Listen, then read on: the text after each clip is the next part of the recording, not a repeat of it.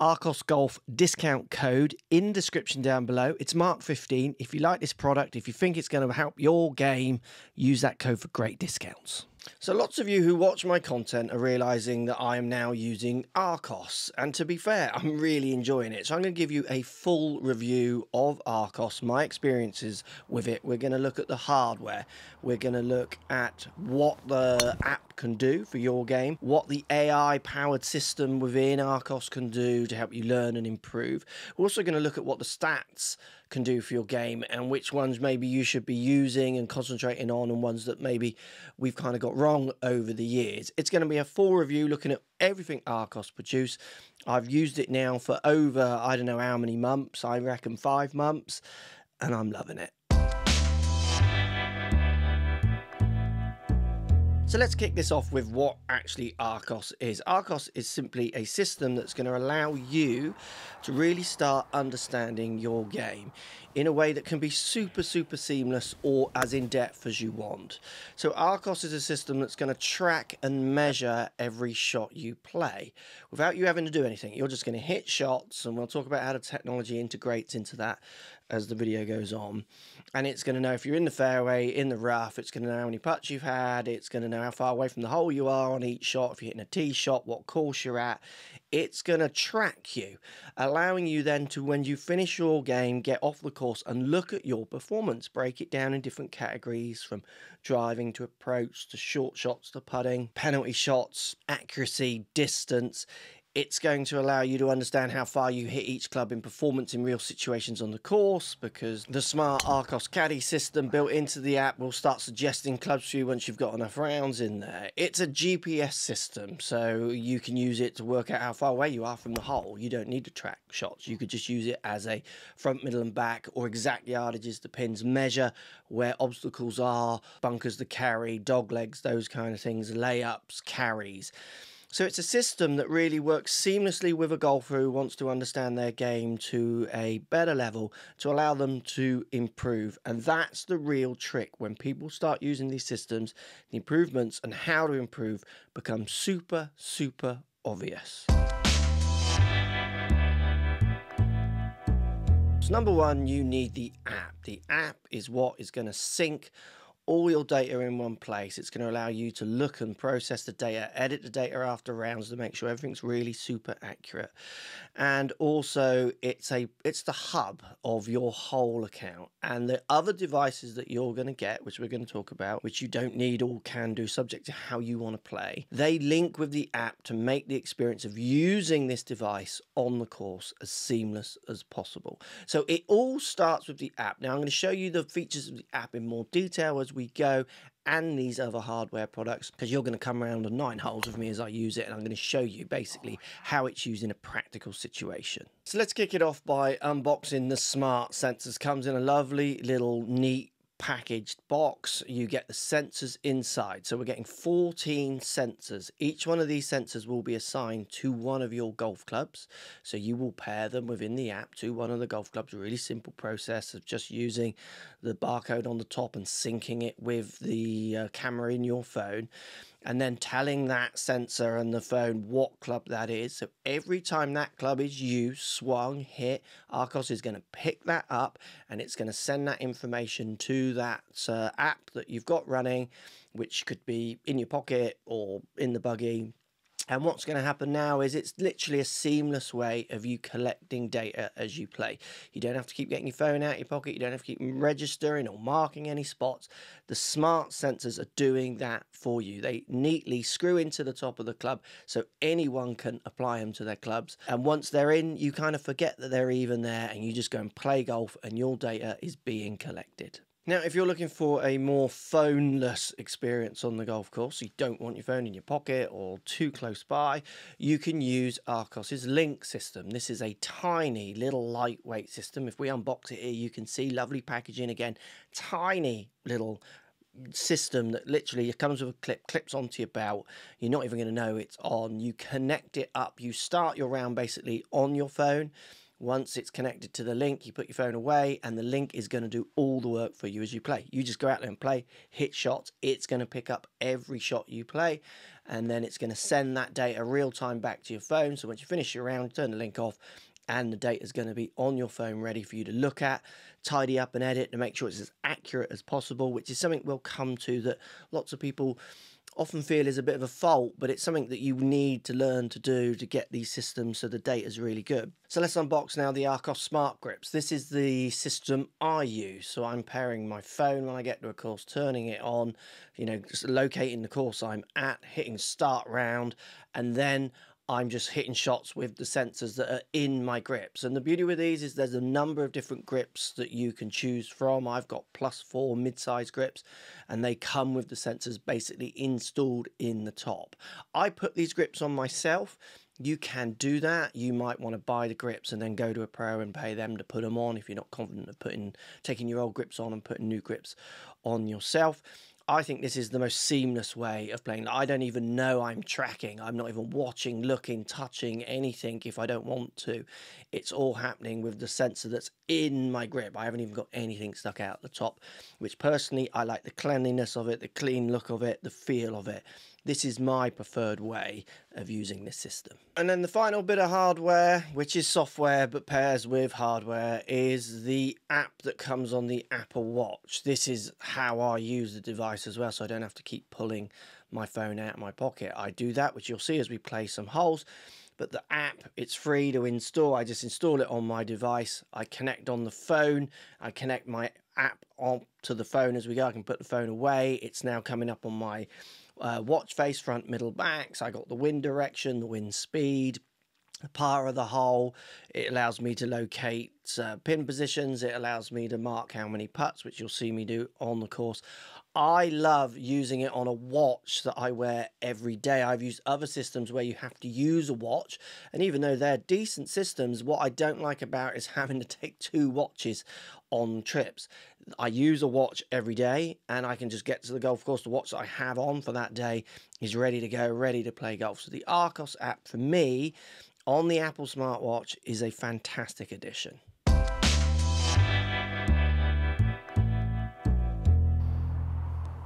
Just for the purpose of this video, I have my Apple Watch running, I have the Link system on me, as well as the app running as well. So if I want to glance at my phone, it's on my home lock screen. All the information I need, I can just simply unscroll, come in, and it's giving me information. It's got weather and wind and what have you in there. Now this is a really interesting green, because this green, I can chuck it to the pin. Now I can see where this pin is. So I could go on the green here and literally identify the pin pretty close to where it is. I reckon it's around there. And now my yardages on both devices is going to update. So this device here, if I just green grab it, it's even got the pin icon locked on to tell me I've got the pin you know, located. But this green has a big slope from front to back, like a massive slope. So I probably only want to land this ball, I reckon, about there. 43 or 44 playing yards, even though it's 64 yards. And that's the beauty of using this when I play. I don't mind, I've got my phone in my pocket. This is something I actually really enjoy about this app. I understand that some might not, and that's why you've then also got Link, which I've got on at the minute as well. I'm capturing so many, it'll be interesting when this comes out. Or I can just go front, middle and back on the watch.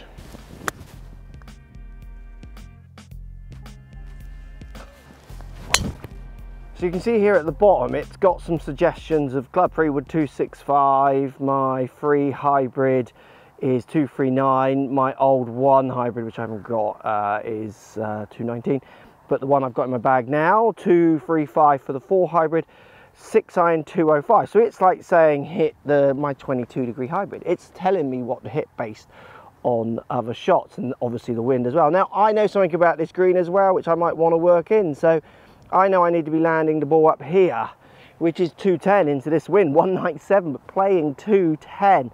Obviously in competition mode you wouldn't be able to have this information, but I can learn it. I can see what the wind strength is, try and gauge it from day to day. I can measure the wind strength going into a round.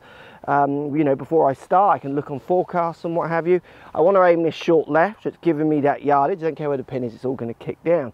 So it's really helping me understand my game on the course before I even get to the stats off the course. Lovely, that's a birdie. Now what I can also do on my app here is on the watch I'm setting location. I get near the pin, I set location. I can also mark how many putts I had. I had 1 putt there. It is going to need some editing this round because obviously I tapped that in with my wedge, but we'll show you that later. The ability to collect stats is going to allow you to have a realistic idea if you're good or bad at certain skills. We'll come to the stats later on in the video.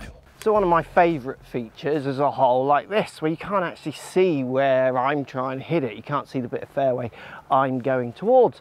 When I travel and play courses I don't know, having the map view, the overhead view, is fantastic for trying to select targets, where I need to aim.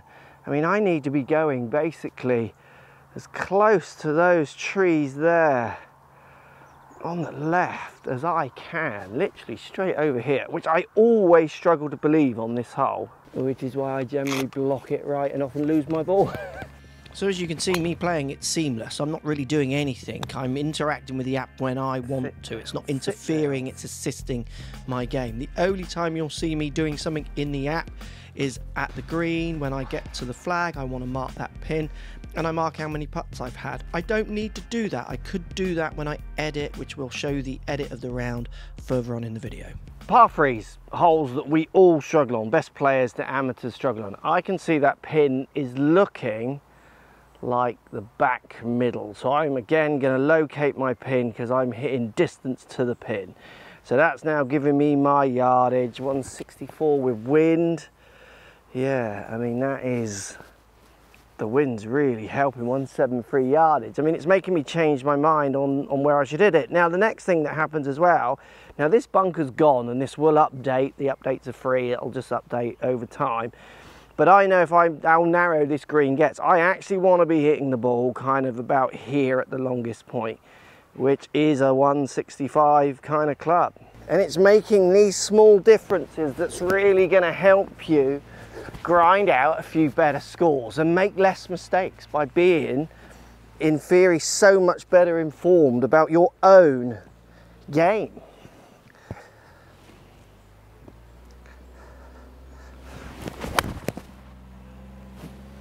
Well, I've hit that medium to good, so that should be middle of the green. And it is, it's in the middle of the green, and this is the point with the pin back here. I could have hit 7, which is my original club, and if I hit the shot I hit, would have been career. Like, it would have been back here and I'd have been putting for birdie. But I only have to miss it slightly to the left, wind was off the right, and I'm now down here in longish grass, short-sided. These are holes that I'm going to average over par on. I'm going to try and do everything on a par 3, using Arccos' data and learning from it to try and make sure I squeeze more pars out of these holes. Trying to make a 2 on this par 3, you know, 170 or whatever it's playing to that flag. It's just so unrealistic. So even on a course that I film at a lot, and I know it changes intricately every day. So my carries, my distances to get over things, carries are not always going to be the same because the wind's going to take into effect. These tees move backwards and forwards. So I'm still, each hole really am, if I wanted to score, if I wanted to play, seeing where I can cover and can't. I can't cover the bunker on the left today, so I'm going to have to hit a straighter one. Which it's done. I've hit that. Wow, the wind's just moving it. That is perfect. Oh, bounce on, ball. Bounce on.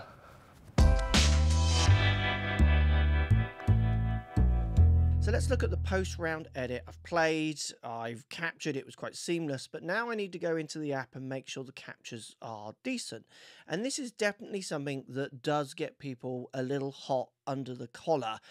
They expect it to be exact and perfect without them doing anything. They just want to look at it quickly. So basically what I do is I go into my activity down here at the bottom, I find my round, I go into view and edit.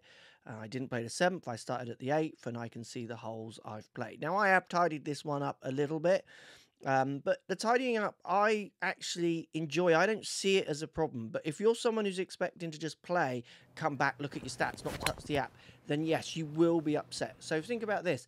if I make a practice swing and if I bang the club on the ground, sometimes that registers as a shot. Sometimes it doesn't pick a shot up, subject to how you hit it, and just because none of this technology is perfect, it still needs that human element. Sometimes I tag the flag and the flag's off the green, and I have to go in there, go to the green view, and I can simply just move the flag around where I want it to be and edit the round. And it's the same with your shots. You can go in there, edit the shots, and I can move it around subject to where I was and what I had in, and how far it was and all those kind of things. So I can actually make it as perfect as I want. So I could write things down. I could do it as I go if I wanted to do that. But there's always going to be an element of editing afterwards. So that's something you do need to expect. And I think it's the biggest tripper upper. People get it. They're excited. It's technology. Technology should work.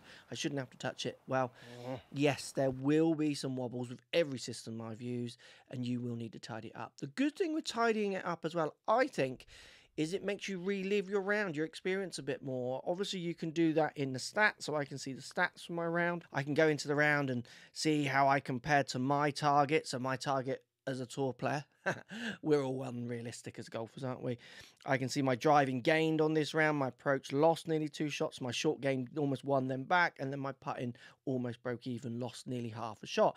So to a tour pro on this round, I lost 0.4 to a tour pro. Really happy with that. I can now move this and move it, so let's say a +2. I'd be happy playing off +2. So am I beating on a +2 or not? Yeah, on that round I'm gaining 1.6 on a +2 handicap player. You can really dial down. We're going to look at the stats in a second, how the stats are helping each part of your game. But post-round editing, it's something you need to start to enjoy and learn and take whatever notes that you can't remember, because the more accurate you get this, the more accurate your data will be, the more accurate now it'll be for your improvements to be realistic or not. When you open up the Arccos app, down in the lower left-hand corner, select the player option. When you get to that overall screen, first thing you're going to want to do is along the top, choose the handicap level that you're going to compare yourself to, and then the number of rounds you're going to look at. I typically choose between 10 and 20, depending on how many rounds I've played recently. First page we're going to look at is the overall page. And you can just look at the strokes gained for each category. Positive is good, negative is bad. I'm going to typically advise players to spend more time practicing those areas of the game that are negative for them, that are bad. Next, we're going to go to the driving page. And Arccos breaks down your strokes gained off the tee by distance, accuracy, and penalty shots. So you can take a look at that and you can see what parts of your driver are hurting you the most or helping you the most. And then you can pick those items to work on and try to improve. And next, on the approach page, I want you to scroll down and take a look at your strokes gained by distance. This is going to show the weak spots from different areas and will give you an indication of what part of your approach play, your iron play, you should be working on. And when you see those areas where you're losing a lot of strokes, those are the types of shots that you should be spending more time practicing. Finally, I want you to look at the putting page and scroll down and take a look at your strokes gained by distance. You're going to see what distances need the most work for you. Is it going to be the short putts where you can have a higher make rate? Or is it going to be the mid and longer range putts that are typically speed control issues? So check out and see what parts of putting need work for you, and that'll allow you to focus your efforts a whole lot better. Using Arccos for as long as I've now used it, I'm really enjoying the stats it delivers. I really enjoy the on-course possibilities as well as the seamlessness of it if I choose to not look at any of my devices. I love that it integrates with a watch that I wear daily. That's a huge win for me. And anyone who starts using these devices, so any of the Arccos hardware, whichever way you configure it to work for your game, you definitely see instant rewards, instant wins for golfers, because they start to understand from the stats, from the data, how their game really is performing or not compared to their target that they set for themselves. And I think that's the key. It's maybe one of the best teaching aids in golf. any of these systems. It's just going to allow you to understand more than the kind of barroom chat where you say, oh, I was really good today, but unlucky. It allows you to just cut through all that kind of myth and get to the bottom of where your improvements lie. Now, the downsides with Arccos is you do need to have some understanding of how to use your phone. You do need to edit the round, like I've said. That's something you are going to have to do. It will miss shots. It will put a shot way off sometimes. So you do have to manage your round afterwards. That would be one of the downsides for me. The app and the technology, I think, is constantly improving and updating. It's only going to get better and better and better and better at the moment. Is it perfect? No. Is any device perfect? No. Is it seamless? Can it make me play and enjoy my golf without me having to do loads? Yes, it can.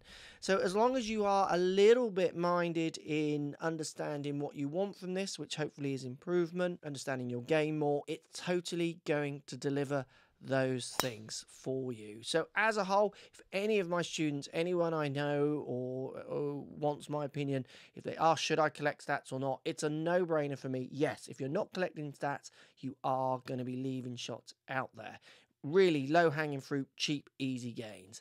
So for anyone who wants to improve their game, anybody who wants to understand what their golf is really doing, this is a must-have for all golfers. Now, if you're looking at Arccos, use this code if you want discounts on the product. Remember, I'm not fussed what you buy. Don't use the code. Well, whatever you want to do, I'm not fussed. Make the decision that's right for you. But if you're looking at Arccos, this code will give you a great little discount. Remember, if you're enjoying the videos and you want to improve different parts of your game, this one's a great video for anyone improving their driver swing.